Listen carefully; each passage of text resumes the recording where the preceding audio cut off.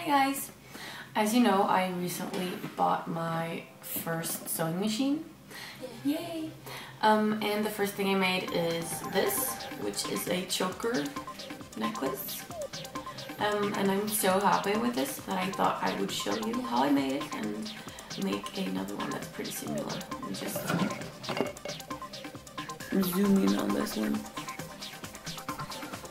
I'm gonna be using this red velvet fabric, and I have a bunch of stuff I need to use with it, so I'm just gonna check out what I'm gonna use. The camera is actually set on top of my, I can show you,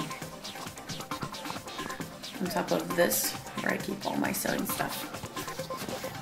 I really love this because it's really stretchy and simple, and you can sew without really it being noticeable. Now, using the old necklace as sort of a stencil, I've laid it out on the fabric, and I'm gonna cut a piece that is twice this high and a couple of centimeters longer on each side. So this is my basic piece. So the first thing we're gonna do is fold it in half like this, so that we get the inside of the fabric outwards, and then we're gonna pin it all the way like this. Okay, it's all pinned up now, so I'm gonna start sewing. Now, since we're not gonna see these stitches, I'm using black thread, even though I have one that's dark red, and just making it as fast as possible.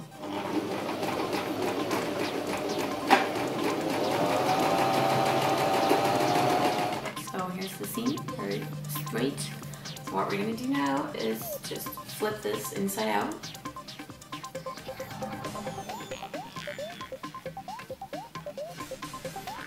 And there we have the basic shape of the choker necklace. I usually put the seam backwards, so not like high up here so that you can see it. I put it in, like fold this so that the seam is in the middle, and then flip it around. So it's going to be in towards my neck and you're not going to see it. Now the next step is accessorizing. So what do I want to put on my necklace? Well, I'm going to use the same stretchy little bra strappy thing at the lower end of it, and then I'm going to put a red ribbon in the middle. So I'm just going to measure how much of this I'm going to need, and then cut it and pin it to that bottom of the red part. Okay, so I've pinned it to the bottom of the red, and I don't know if you can see this, but the top of this little black piece already has stitchings on it, so I'm just going to go over those again, and then do a stitch on top of the upper part of this lace as well.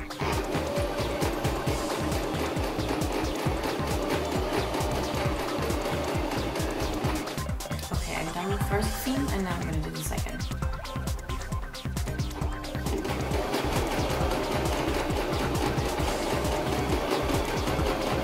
Okay, so I've got my lace on now. Very nice. But I'm going to do some more stuff to this. I have these satin bands. This is black, and I have thinner in two different reds. I'm just going to see which one I like. Okay, so I'm going to go with a double. So I'm going to go with the black that's a bit thicker, and then put this dark red in the middle of it. And when I do this, I always leave like a couple of centimeters outside just in case, because this is stretchy and this is not. Okay, so I've laid them out how they're gonna end up, and I now have two choices. I have these ribbon buckles that I can use, these are square versions of this heart-shaped one that I used for the first necklace. And I have this little pink heart. Now this has to be sewn on by hand. You can see it has two holes in the middle. This one, you just put it in there like a belt buckle. It's really simple. It Let me see.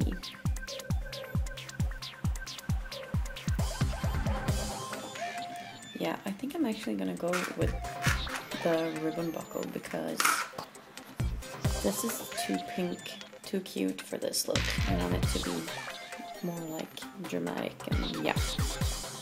You put them through the first hole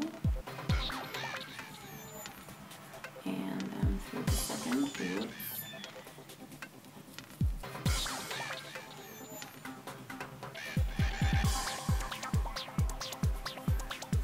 So that they end up like this. So here's the tricky part. The red ribbon is really, really thin and it kind of wants to slide around on top of the black one. So pinning these to the necklace and then like stitching them on in a straight line is going to be a challenge. But what I am going to do once they're pinned on there is sew a straight line from the outer corner and then stop like a centimeter away from this so that I can move it on in case I put the buckle in the back on quickly, so that I can, like with this one, so that I can just correct it like so. Okay, pinning this on was not that easy, but it's on there now. Like these. So I'm gonna start sewing. And for this, since the middle ribbon is red, I'm gonna have to change my black thread to a red one. A lot of fabric stores probably don't carry these, so you can use these if you can't find something like this. This is, I'm planning on using this for a corset or a bustier that I'm making later. So this is same thing, just looks nice, but they are on a ribbon.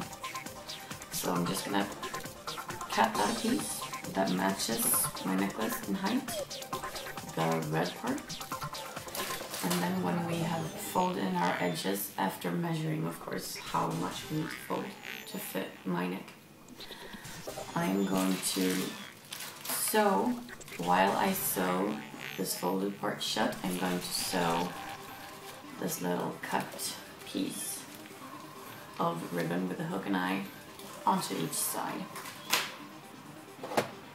And then we'll just be able to open and close the necklace really simply. Okay, so I have folded the corners down on both sides and pinned them together with the little pieces that I cut off with the hook and eye ribbons. Now before I start sewing anything, I just want to make sure one final time that it is the perfect length for my throat, my neck. Yeah, it feels alright. Okay, so I'm gonna sew along this line right here and then make two tiny little lines like this, just to make sure that this sucker stays on here. Well, they're on there. I had to struggle for a while, but they're on there. And it doesn't look too pretty from the inside, but that does not matter at all. You're only going to see the outside.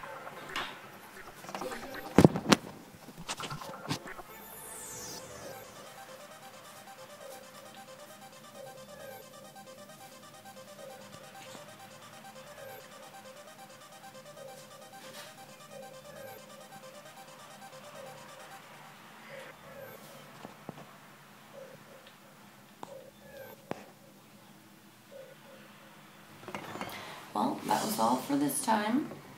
I hope you liked my pretty little choker necklaces. Thanks for watching, and I'll see you next time.